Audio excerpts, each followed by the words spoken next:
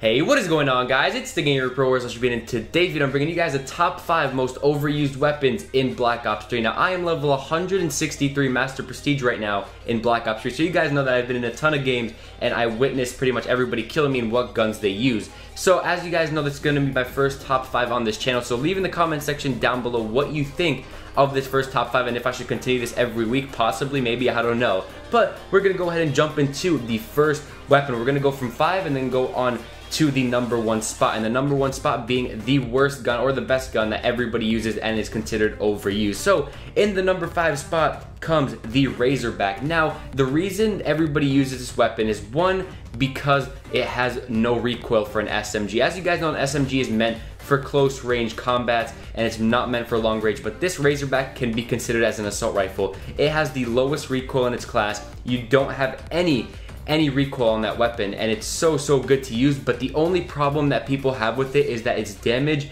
is kind of on the low side, and I can agree with that because it takes between 4 to 5, even to 6 shots at long ranges to get a kill with that. But honestly, if you put rapid fire, you don't even see it because you kill people so fast.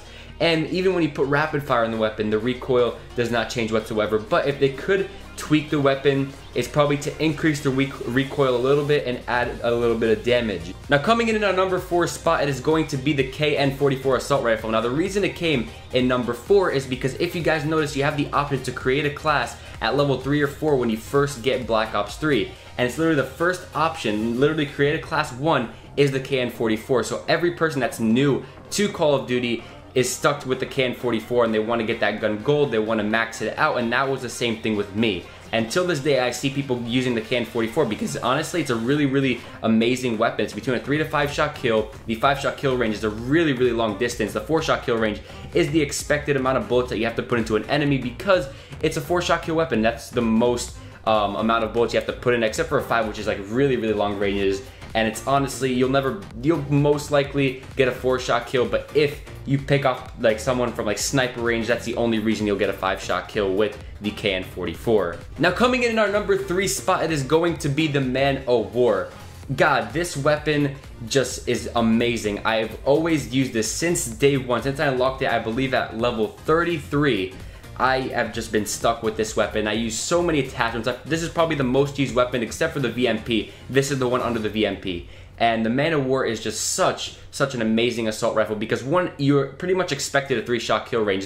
I think it's like 18 meters with the Man O' War. That was just a fucking guess, guys. I'm not gonna lie to you guys, but the Man O' War, it just feels like you get 3 to 4 shot kills every single time. And its fire is a bit on the slow side. I'm not gonna lie to you guys. That's the only downfall of the weapon.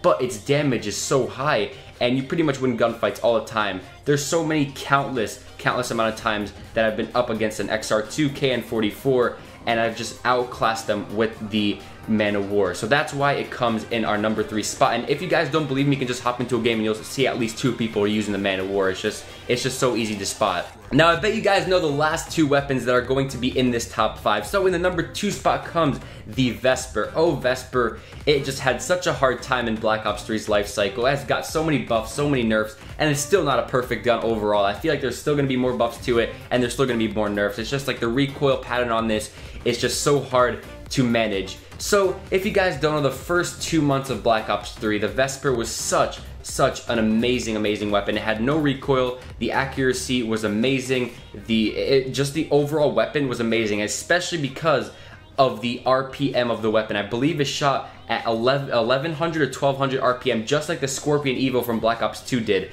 And honestly, I just loved the weapon. I used it all the time, but I think in January when they rolled out the first patch, they literally took a hammer and broke the Vesper. It had so much recoil, it was unusable, and then they realized that that was the most unused gun after that patch, and then they decided to buff it again, then nerf it, then buff it, then nerf it. And now I believe in the last patch they buffed it again. So I have never seen a weapon in any Call of Duty have this many flaws and this many buffs and nerfs. So guys, if you don't agree with me that the Vesper is the most overused weapon, you are just like you're sleeping under a rock or something, because this is still, people love to use this weapon, but the only problem is that it has a little bit of recoil. But if you guys remember the first 3 to 4 months of the life cycle of the Vesper, it was a just a butt ton of fun to use, and I really enjoyed it personally. So now the number 1 spot, which you guys 100% know, I'm most definitely know that you guys are expecting this. It is going to be 3, 2, 1, the VMP. Yes, even when they just buffed it and nerfed it, you just can't stop using the VMP. It just feels so amazing to it. It feels better than the Razorback, honestly, when you put a foregrip and rapid fire. If you guys have seen my streams, I've used it a lot, and you are guaranteed pretty much a 1 KD with it because it shoots fast, especially when you put rapid fire in it. With foregrip, it pretty much decreases the recoil, so it's a laser.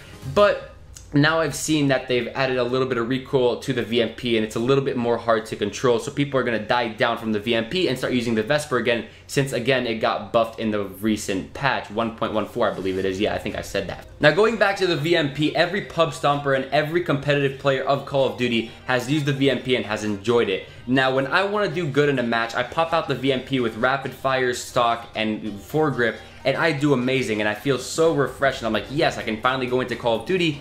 But now they have nerfed it, and now I feel like I'm not going to use it as much. Now the Vesper is going to shine its light, and it's going to be used in more games, I feel like. But some people say that they can see the difference with the Vesper since they nerfed the recoil supposedly, but I feel like it's not going to be that much of a noticeable thing. Now in all honesty, if the Vesper and the VMP stay as they are throughout the rest of Black Ops 3's life cycle, I feel like as if I'm going to put those 2 weapons onto the side and not use those as much. I'm going to focus more on the Kuda and the Razorback because I feel like the Kuda and the Razorback are going to be a bit better. But in the latest patch, the Kuda did get a slight nerf, and by slight I mean a huge nerf. The 3 and 5 shot kill range are decreased, so that means you are going to get more 4 and 5 shot kills, because I've seen the 3 shot kill range and it's so minimal. It's literally like almost knifing range, and I'm going to tell you guys right now, it sucks. So you're going to expect more 4 and 5 shot kills with that weapon. And I feel like out of all 4 of those weapons, the VMP, the Vesper, the Razorback, and the Kuda, the Razorback has to win, guys. I'm sorry, but I feel like the Razorback feels the best. It has no recoil, its damage is okay, it's not the best, but it's still just an insane assault rifle machine, if you guys want to call it that. But anyways, guys, I hope you enjoyed this video. If you did, don't forget to hit that subscribe button down below if you do. Thank you all so much for watching, and I will see you guys in my next video tomorrow. Peace out.